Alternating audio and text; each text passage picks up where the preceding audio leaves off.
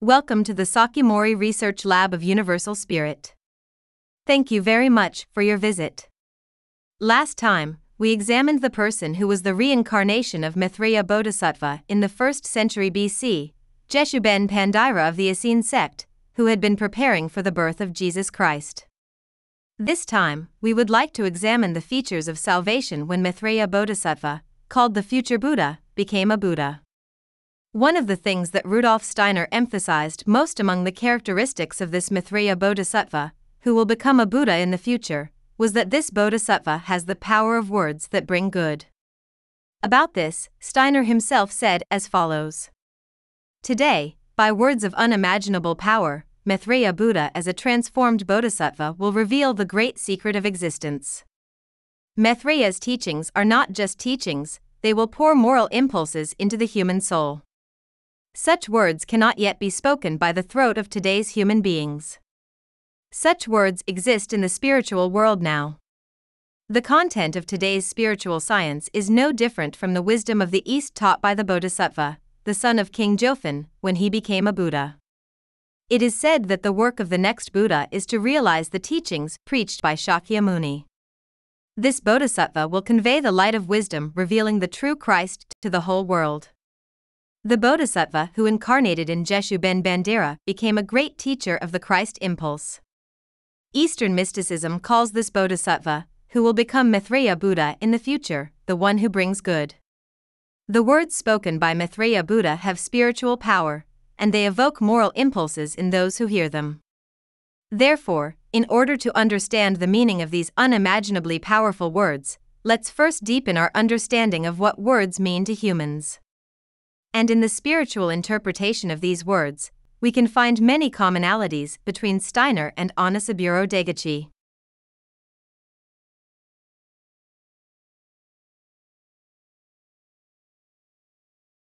Rudolf Steiner explains the interpretation of vowels and consonants in the words spoken by humans using Western expressions. He describes the vowels a, I, u, e, o as having a spiritual nature, while consonants are considered material. According to Steiner, the soul is expressed through vowels, and when transitioning to higher spiritual dimensions, consonants fade away, leaving only the cosmic songs sung by vowels. He states, on Earth, we can speak and sing using air as a medium. The spiritual soul aspect of sound naturally belongs to the supersensible world. Those living within the air are the physical aspect of sound. It is not surprising that what comes from Earth is lacking in the spiritual world. Earthly consonants are absent.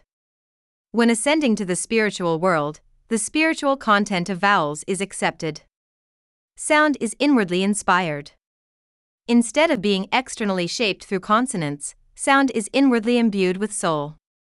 Furthermore, Steiner suggests that after death, humans are enveloped by uplifted sounds and live within songs. This occurs because the souls of the deceased exist within the musical elements of language, which are originally sound elements. In this sense, death represents a transition from earth to the celestial realms. The souls of the departed perceive the spiritual world of beings everywhere, rather than material starlight. Regarding the statement those living within the air are the physical aspect of sound, it can be interpreted similarly to how our bodies house spirits. Just as our bodies contain spirits, the sounds and vibrations of language also have an outer appearance while harboring inner spiritual essence. In summary, in the material realm, appearance equals words/sound/vibrations. In the spiritual realm, inner essence equals spirit. In Japan, the concept that words have spirits has long been recognized and is referred to as Kotodama, meaning the soul of words or the soul of language. Steiner applied this wisdom of words through eurythmy in arts, education, and healing. Additionally, Steiner discusses cosmic acoustics. When observing Aries, we receive a soul vowel impression. Perhaps Saturn lies behind Aries, providing this soul vowel impression. Within the soul vowel sounds emanating from Saturn into cosmic space, the soul spiritual consonant elements of Aries or Taurus exist. Planets sing through vowels within cosmic space, while stars resonate with consonants, permeating the planetary realm with their soul. If we were to simply visualize this principle, it might be expressed as follows. In the horoscope of astrology, there are 12 constellations with the strings of consonants stretched across them. When the vowels of the planets pass through, they strum the strings of the constellations, playing a cosmic symphony like a music box. Let's proceed with the words of Steiner in mind.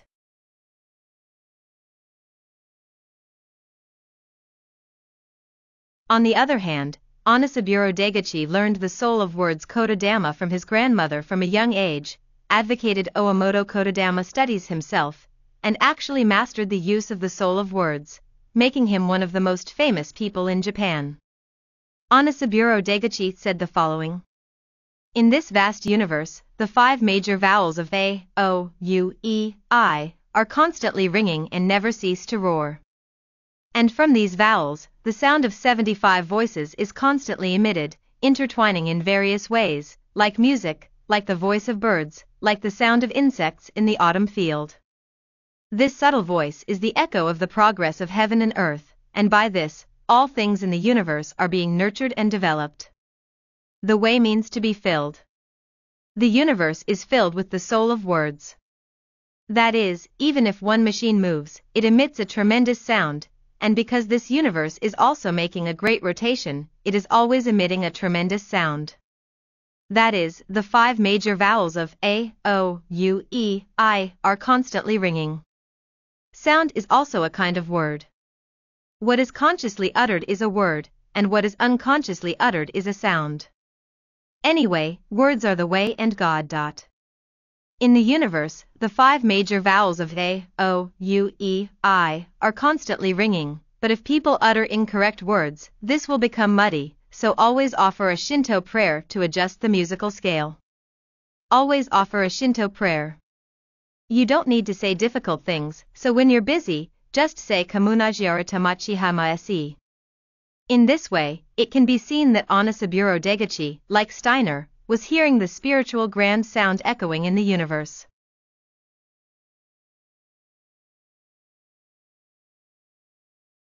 Onisaburo Deguchi was a great man who applied the theory of the word Kotodama of 2 Japanese scholars, Shido Yamaguchi and Kotodama scholar Kodo Nakamura. The biggest reason for this is that Onisaburo Deguchi's grandmother was the daughter of Kotodama scholar Kodo Nakamura, and it is said that he had already studied Kotodama when he was 10 years old. Onisaburo later recalled the time as follows. My grandmother was also born into the house of the famous Kotodama scholar, Kodo Nakamura, so the formation of Kotodama was deep. From around the age of 10, I was occasionally explained the wonderful use of Kotodama from my grandmother's mouth, so I became interested in the study of Kotodama at any time. And I lived in the mountains and thought about the absence of people nearby, and I shouted out loud with all my might, A, O, U, E, I, and so on. Furthermore, Onisaburo Deguchi also met the Kotodama scholar, Masumi Oishigori, who had a grandfather who studied under the scholar of Japanese classical literature, Shido Yamaguchi, when he was 27 years old. Also, Masumi Oishigori was a person who prophesied that Maitreya would be born in Japan by spiritually deciphering the Kojiki Japanese mythology and the Buddha's Maitreya Descent Sutra through Kotodama and divination. And it is said that his grandfather was a disciple of Kodo Nakamura. Going back in time, the most well-known monk in Japan for his faith in Maitreya is Kobodisher, Kukai. He is a high priest who learned the Shingon esoteric Buddhism in China and brought it back to Japan. It is said that just before his death, Kukai told his disciples the following. I will now ascend to the heavenly realm where Maitreya Bodhisattva resides, watch over my disciples from there, and after 56.7 billion years, I will be reborn to save all Buddha's disciples with Maitreya Bodhisattva. About this Kukai, Onisaburo Deguchi says the following. The Kotodama of Kodo Nakamura, the founder of the revival of Kotodama, is close to one word, one meaning, and easy to remember. It became multi-meaning when it became Masumi Oishigori. The real Kotodama was used by Kobodisher, and the mantra is Kotodama. Kobodisher advocated the original meaning of the letter A, saying that A is the origin and everything appeared from A, but in reality, it came from Su. In this way, Kukai, who is deeply involved with Maitreya Bodhisattva, also had a deep understanding of Kotodama. It is also said that the Buddhism that Kukai is said to have learned in China about 1,200 years after the Buddha's death, and brought back to Japan, is a form of Mahayana Buddhism with elements of Hinduism and yoga added. Also, in China, Zoroastrianism, a fire-worshipping religion, had also been introduced. Steiner also mentions the relationship between Zoroastrianism and the ether of words Kotodama. And it can also be considered that Shingon esoteric Buddhism, which uses spells and fire for prayers, was utilizing the ether of fire and light, and the ether of sound.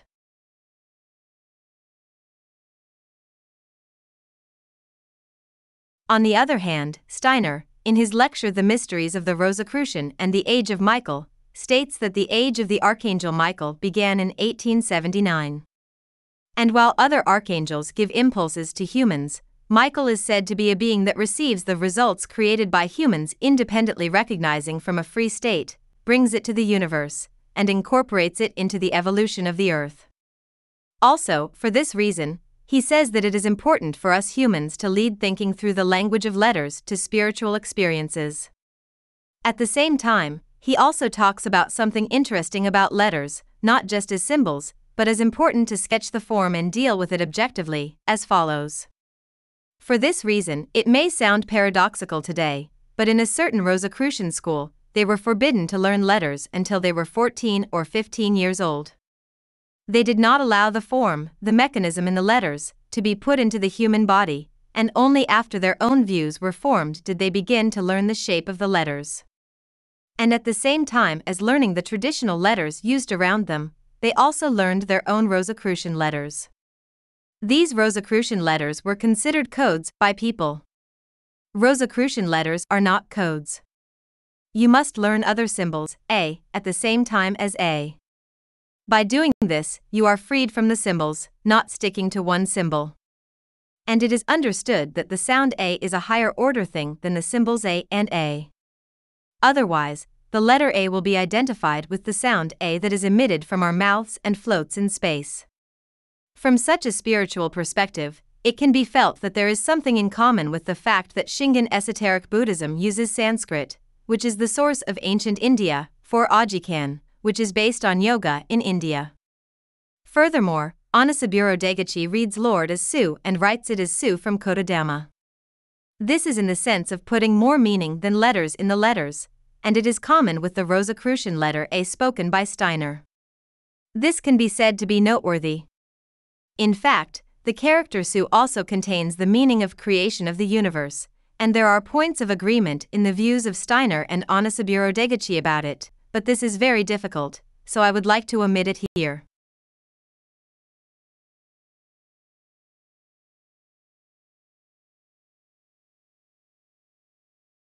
In the sacred garden of the Daihankyo religion in Ayabe, there exists a pond called Kinryukai Golden Dragon Sea with two sections, one from recent times and the other from the past.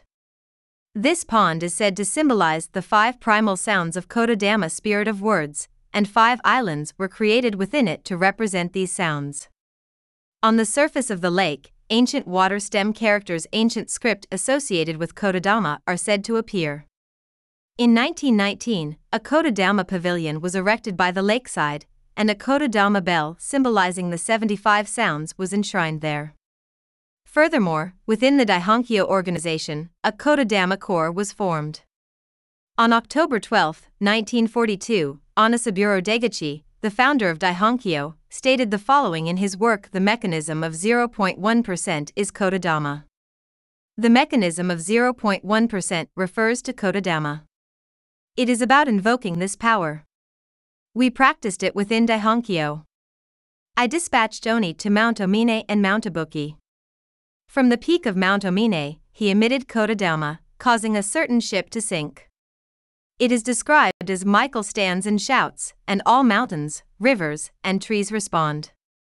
It sank the ship into the waves. Although people might call me crazy for saying such things. Additionally, the concept of the 0.1% mechanism Ichirin no Shikumi represents the idea that the gold deity of Ashitora Northeast will use 0.1% of its power to transform a world that has deteriorated to 99.9% evil into an entirely benevolent world. The Kotodama Corps conducted exercises in 1919. On one occasion, they emitted Kotodama from a mountain in Ayabe City, Kyoto Prefecture, dispersing a storm. Another time, when the Kotodama Corps recited a purification ritual on a sunny day in Kyoto Prefecture, a sudden typhoon arose. On this occasion, Onisaburo Deguchi utilized Kotodama from Kanagawa Prefecture to calm the storm, as recorded. Furthermore, Onisaburo explained animal cries and human words directed at animals using Kotodama. He stated, "When you observe this, it becomes clear that all birds, animals, insects, and fish move, stop, advance, and retreat solely through divine Kotodama. This applies to all other creatures. In ancient texts, it is written that Michael stands and shouts, and all mountains, rivers, and trees respond. This is the truth. In the end times, true individuals who comprehend the practical use of Kotodama will manifest this power, shaking the heavens and earth, controlling wind, rain, and thunder, and calming mountains, rivers, and trees." The marvelous application of Kotodama. Thus, Onisaburo Deguchi considered himself a true individual who comprehended the practical use of Kotodama. He believed that he could stabilize and bring peace to the natural world using Kotodama. His anecdotes related to Kotodama are numerous, and he actively propagated faith by demonstrating the power of Kotodama. In addition to his spiritual endeavors, Onisaburo also contributed to the spread of Esperanto, a constructed international auxiliary language. He stood before the world, transcending language barriers, and worked to disseminate the truth. From all this, we can see that while Rudolf Steiner interpreted Kotodama in a Western context, Onisaburo Deguchi fully embodied the characteristics of Maitreya Bodhisattva, as Steiner described.